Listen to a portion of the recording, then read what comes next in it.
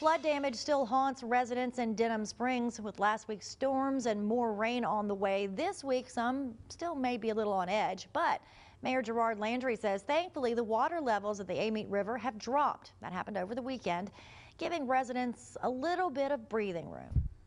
When you have a heavy downpour, you're going to have some issues with drainage in people's yards. People are still kind of panicking about that, but overall we're good.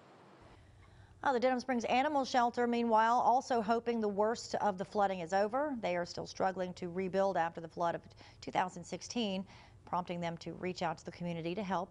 You may recall all that. If you wanted to adopt or foster an animal, you could contact the shelter. They are open 7 days a week, 9 a.m. till 4 p.m.